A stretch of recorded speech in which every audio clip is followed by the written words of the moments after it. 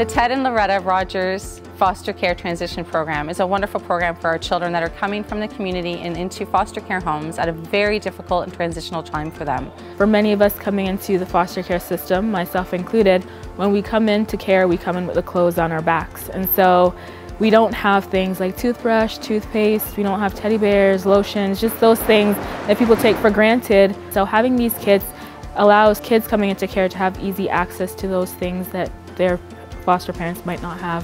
AMJ Campbell got involved at the beginning to help support this worthwhile cause of putting together bags for these children that are transitioning from their homes into a foster home. You know, we've been involved with foster care and Children's Aid Foundation for many years, and it just seemed like a great fit for us. Peel Children's Aid Foundation is a very small organization.